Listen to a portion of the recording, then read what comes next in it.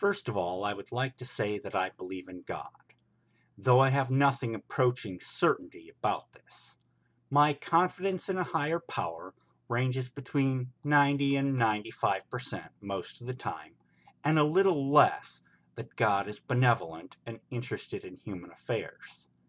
This lack of conviction makes me, at the very least, hesitant to prove his existence.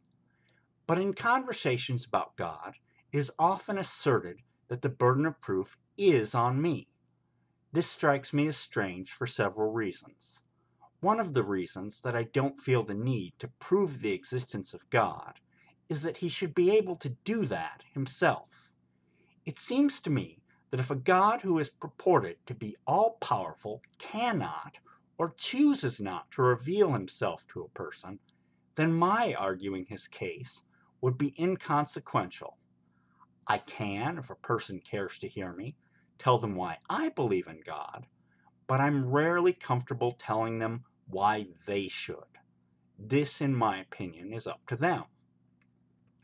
One more reason that I tend not to accept the burden of proof is that in feeling no need to demonstrate that the way I think about serious subjects is correct, I do not construe my ideas about God as the only possible valid ones. If someone thinks I'm wrong, that's their choice. But if someone wants to prove me wrong, that, in my mind, is their burden.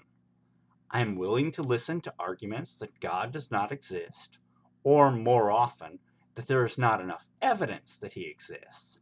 But if someone wishes to make them compelling to me, that should be based on their effort, not mine.